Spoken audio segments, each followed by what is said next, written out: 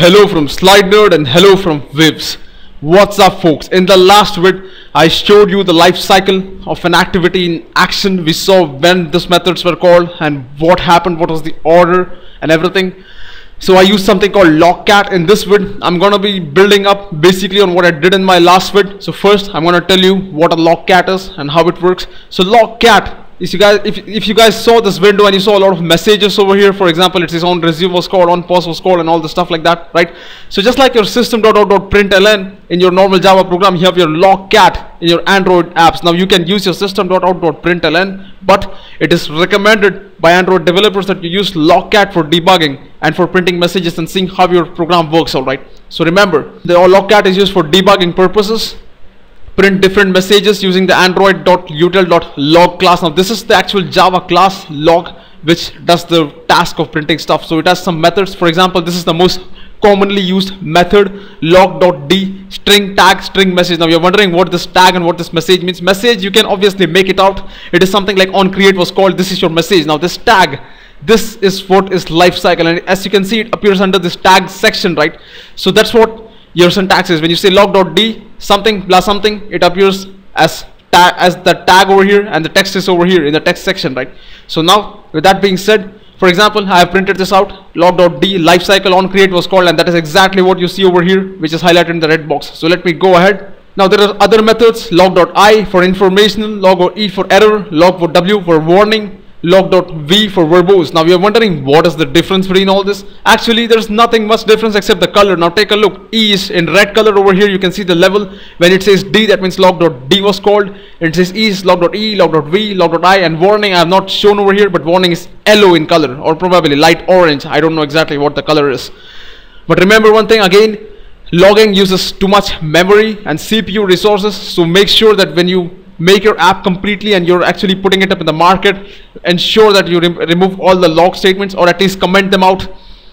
And again, you can have your log messages from real devices too. Now this is one of the benefits for using logging. All right, so now let me go ahead build with this. So now let's build upon that activity life cycle which I showed you in the last video. Let me actually show you the diagram of how it looks. You have seen this diagram way too many times, guys. Trust me on this one. You have seen this on developer.android.com. Here, there, so many places. There's nothing new in which I'm going to show, but it's only going to be a different and an innovative way of showing you things.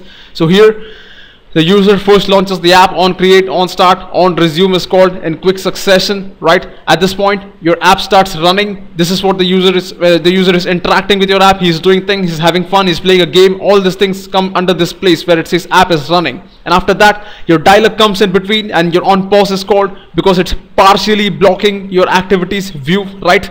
And then it goes back to onResume when you eliminate the dialog. When you click OK on the dialog, it goes back to onResume, right? And again, if you start another activity, then onPause and onStop both will be called. You have seen all this in that live demo which I showed in the last vid. And last but not the least, when Android doesn't have enough memory or when you manually call finish method inside your activity, your onDestroy is going to be called. Now there is one more thing. If you see over here, if you go back to your app by saying, by clicking the back button or something from another activity, then it's going to call onRestart and it's going to call onStart and onResume, right? So now, last but not the least, there is one thing I have not shown you in the demo, and it is this.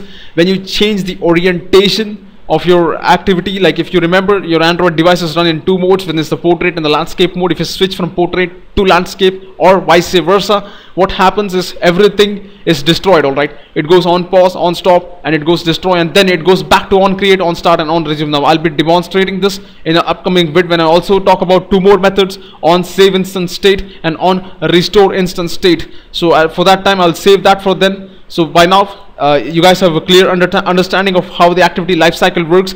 In the next vid, I'm actually going to jump inside Eclipse and make this program in front of your eyes, and you're going to see it run. All right. So if you like what you saw, please subscribe, comment, let me know your thoughts. Thanks for watching. I'll catch you guys later. Have a nice day.